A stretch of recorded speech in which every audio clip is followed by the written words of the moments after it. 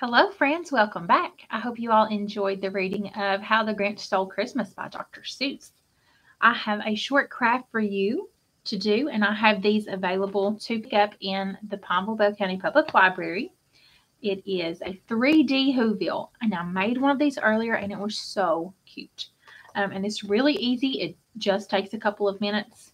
So we're going to pop the first thing. Well, first let me show you what it all comes with. You've got your little stand with these little things that pop out. They pop out. And then you have this piece with the Grinch in the house. And then you have these other little pieces. You've got Max, Cindy Lou Who, and then the sleigh with all the presents. So first what we're going to do is we're just going to pop these pieces out. And then if you notice, this has writing on the bottom. Just put that part on the bottom. And then I'm going to pop these little pieces out.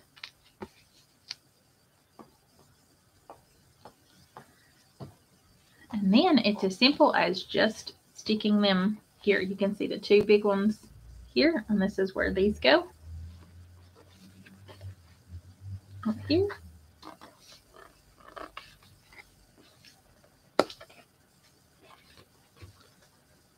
Push that down. There we go. So it'll stand like that. And then you just pop the other ones out. You don't have to peel anything off. You just pop them out. And then you can see the sleigh will go right here. So we're going to push it down in the little. And Max and Cindy Lou Who can go in either spot, wherever you want to put them. But there are two little slots left. And then these pretty pieces. There's Max. I'm going to put him in one. I have a dog named Max, and we got him last year.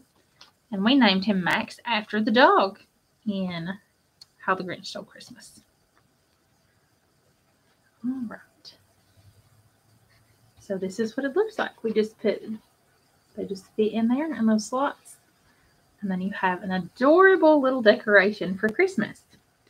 But every child can get one of these at the Pineville County Public Library. They're at the front desk, so just come in and ask for a Whoville Craft.